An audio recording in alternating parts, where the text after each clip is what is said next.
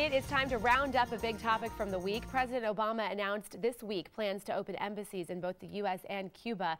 The Cuban government says, however, there is still a ways to go before its relationship with the United States can be normalized. Cuba is demanding an end to the U.S. embargo and the return of the U.S. naval base at Guantanamo Bay. It also wants an end to American radio and TV broadcasts aimed at the island. Republicans are still opposed to the idea of opening the embassies, including Senator Ted Cruz, who says it's a huge mistake. But President Obama has vowed to move forward without the GOP's support. That's our topic this half hour. We want to hear from you on our Fox 26 Facebook page. You can also weigh in on Twitter. Be sure to use the hashtag Fox26forlife.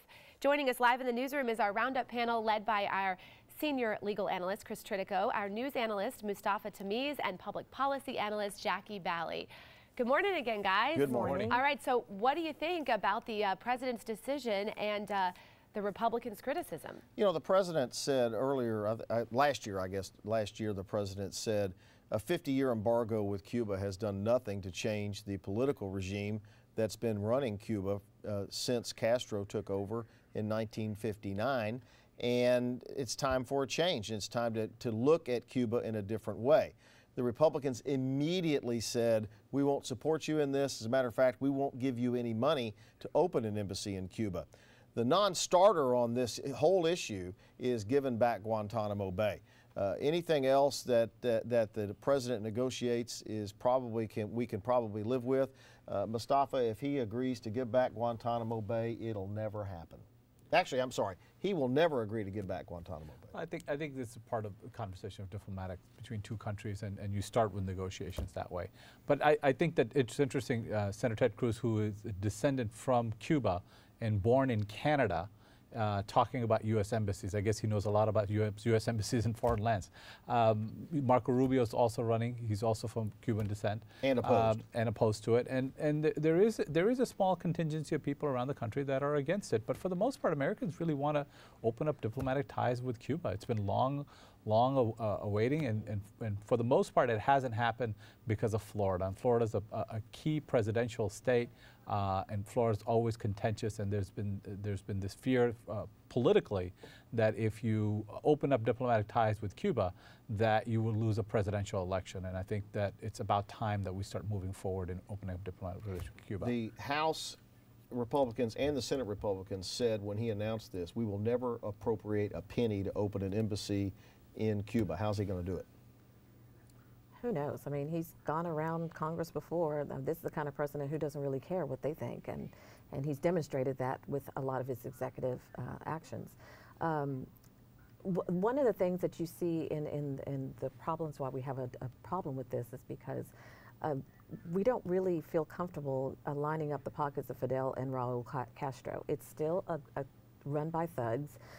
There's still a lot of crime there. You've seen very little change. Even you said in your introduction, things have not changed much. So if things haven't changed, why do we feel that opening this up will help things change and move forward when it's still run by the same people and same relatives that was running it before? They have proven to us that they're not going to change. They have proven to us that it's not going to be a Democrat state. They've proven to us that they have no need to help the residents who are living there. So why are we going to open up our pockets and help them get richer? I want to talk about that coming back. I got to go to Sally. She's monitoring our social media. Okay, let's take a look at the tweets that are coming in from Texas Senator Ted Cruz here. He says, how sad is it that under the Obama administration, the U.S. is going to have an embassy in Havana before we have one in Jerusalem? He goes on to say it's unacceptable and a slap in the face of a close ally that the U.S. will have an embassy in Havana before one in Jerusalem. Well, he's looking for a way to attack this, and I think he has better attacks than comparing this to Israel. But I want to go back to what Jackie was talking about. You know, President Nixon opened relations with China. President Clinton opened relations, I think it was Clinton opened relations with Vietnam. What's the difference? Well, look, we've had sanctions there for 50 years and nothing has changed. It's about time we try something different. And in terms of, you know, Fidel Castro and Raul Castro, I mean, we deal with dictators around the world. Unfortunately, where we have embassies. We send aid to them all the time, and this one is right across 90 miles from the shore of Florida. And it's time that we started creating some diplomatic relationships with them. It's unfair. It's an inconsistent policy. It's an inconsistent foreign policy this nation's had for many decades. And it's time we change it, because for the last 50 years, what we've done hasn't worked. We've got to try something different. Is it a little bit of a game changer that all of our partners in Europe have open relations with Cuba, and we're really left isolated as the only one of the very few countries left with any sanctions against Cuba?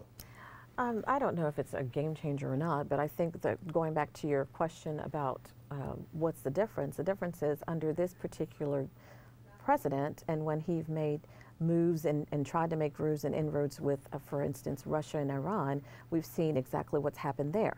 So you ask what's the difference and how is it a game changer? The game changer is we have a current administration and a current president who has a bad track record when he's made such inroads or tried to make some inroads in other countries.